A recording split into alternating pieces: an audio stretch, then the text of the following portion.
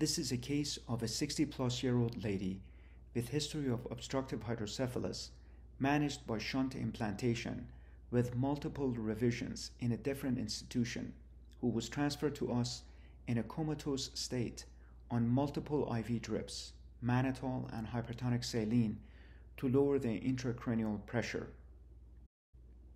Of note, obstructive hydrocephalus is a serious condition where cerebrospinal fluid in the brain cannot circulate properly due to a blockage, leading to increased pressure and eventual death.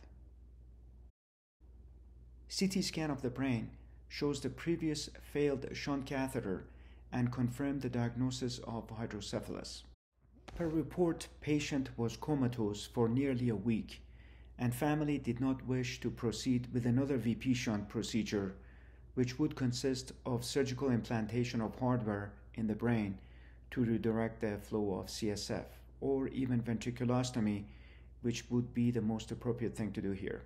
Endoscopic third ventriculostomy was offered to the family, which consists of minimally invasive creation of a stoma or surgical hole between the floor of the third ventricle and perimesencephalic cistern, re-establishing the CSF flow without the need of implantation of a permanent hardware. Borrowing slides from previous cases, let's review the pertinent anatomy and the trajectory that endoscope traverses into the brain to achieve third ventriculostomy. Please pause the video and review the anatomy.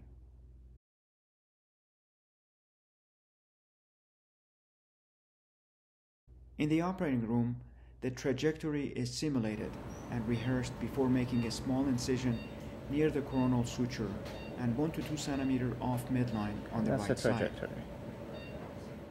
Endoscope is advanced through the parenchyma of frontal brain along a straight line into the lateral ventricle, with foramen Monro immediately visible.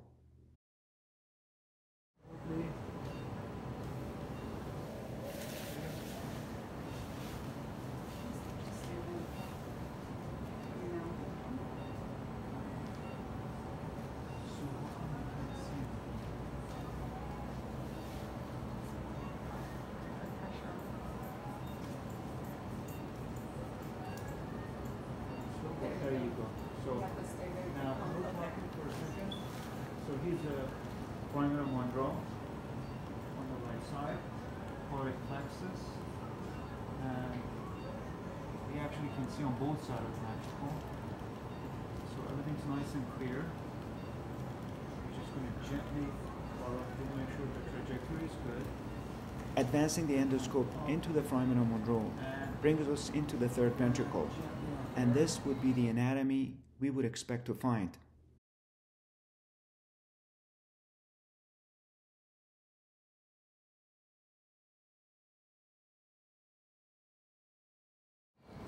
However, due to chronic hydrocephalus and multiple procedures she has had before, her anatomy was completely distorted, making it difficult to discern where to perform the third ventriculostomy.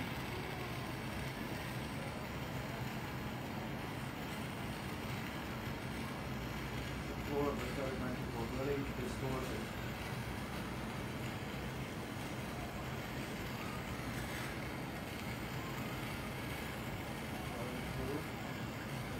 Site of the previous shunt. So typically you want to see the mammillary body on both sides and make the opening. I think this is one side of the mammillary body, one aspect of it.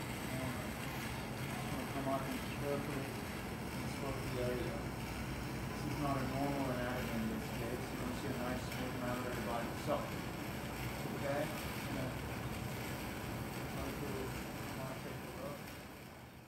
Given her desperate medical condition requiring the procedure and adequate experience of the surgeon, me in this case, resulting in a quick assessment of the distorted anatomy and revealing the most probable site for third ventriculostomy, the stoma was created, thus successful execution of ETV or endoscopic third ventriculostomy without surgical complication.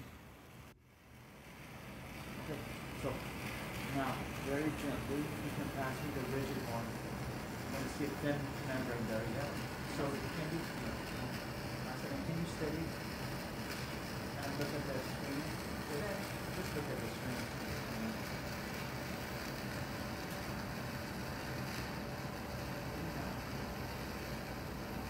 Smallest error in judgment, an attempt in creating a stoma in an incorrect site, can lead to devastating complications and death. This is an unusual anatomy. The area that is finished very carefully. Try to explore. There's a big vessel underneath. That's wrong.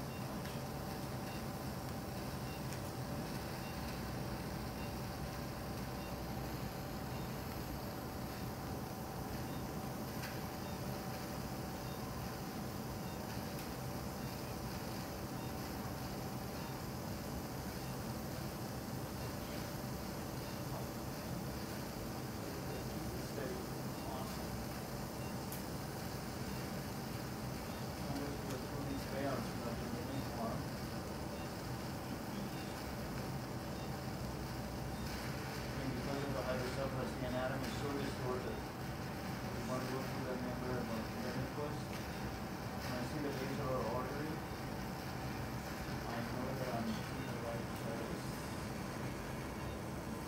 Just open this member. Now, I'm going to give this to you and pull it steady. Still. Now, you can release it gently. Yeah. And try to go inside.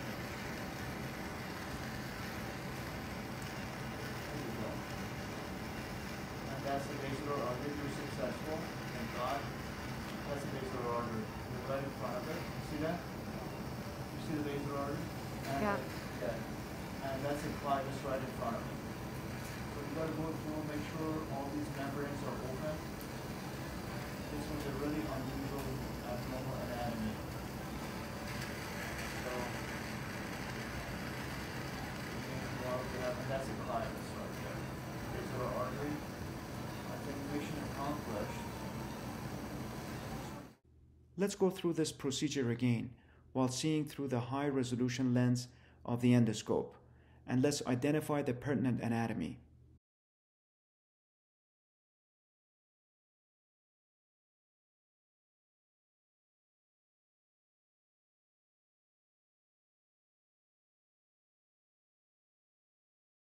Endoscope is advanced through the bare hole and into the lateral ventricle on the right side.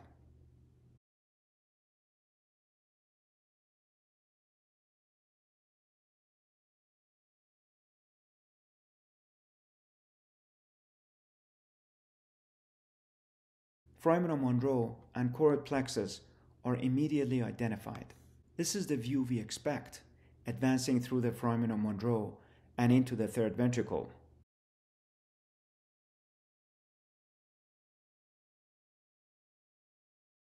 However, her anatomy is significantly distorted. Much like identifying eyes, nose, and brows in a distorted picture, we identify critical structures of this anatomy. Let's go into the third ventricle and see this distorted anatomy and identify each structure.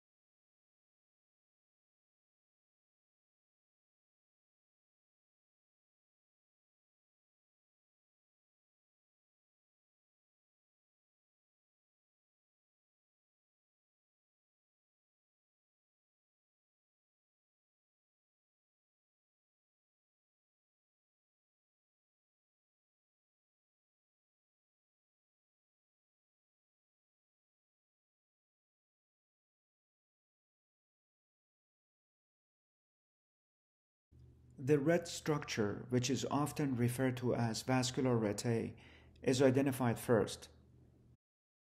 It is a capillary network associated with the infundibular recess and a key part of hypophyseal portal system that links the hypothalamus to the anterior pituitary gland.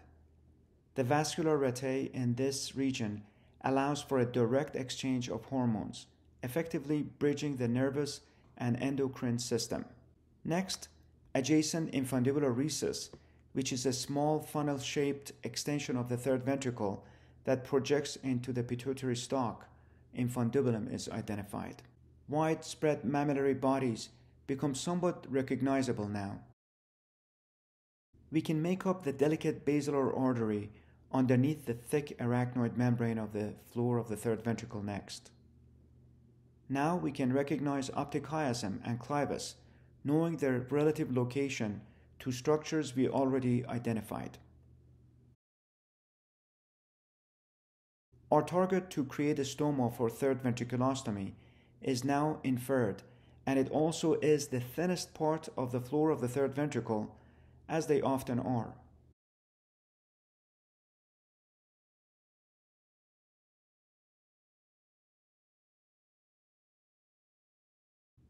Looking up, we can also identify the anterior commissure. Having identified all the pertinent structures in this distorted anatomy of the third ventricle, we retract the endoscope gently out of the foramen Monro and one more time confirm our approach and gain a broad view of the surgical anatomy. Through a perforated wide open septum pellucidum due to the long-standing hydrocephalus, we can see the left lateral ventricle together with the contralateral foramen Monro and choroid plexus. Being satisfied with the accuracy of our approach and understanding of this distorted anatomy, we will re-advance the endoscope into the third ventricle and proceed with third ventriculostomy.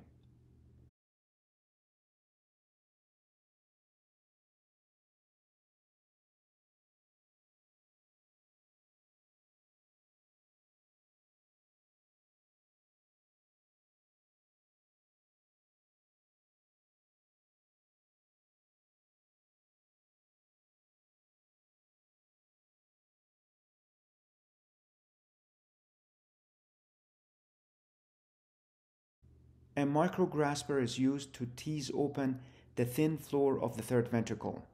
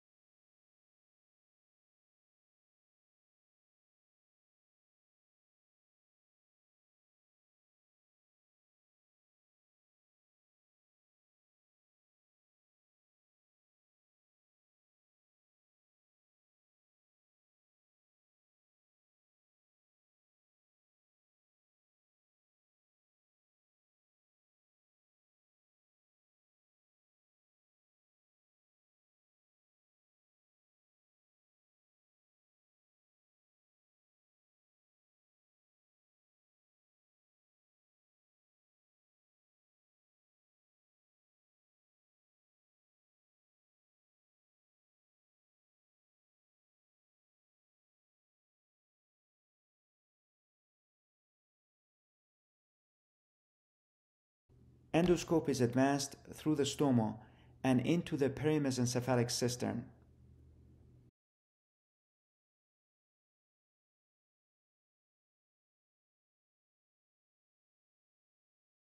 Basilar artery is immediately identified posterior and clivus anterior to our stoma, as expected, confirming the accuracy of our approach.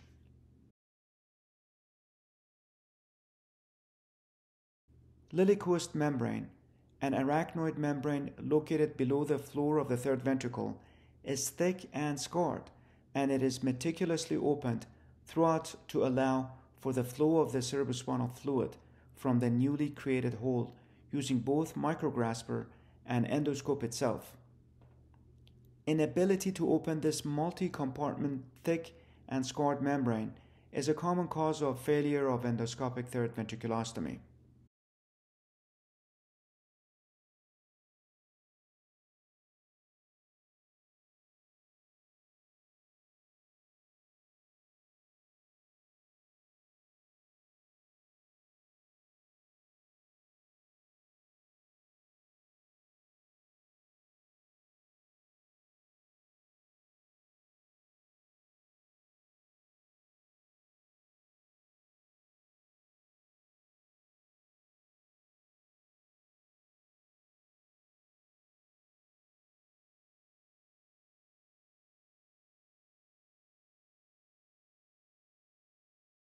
Postoperative CT showed modest radiographic response to her long-standing hydrocephalus with reduction of third ventricle volume and increased volume of cortical sulci.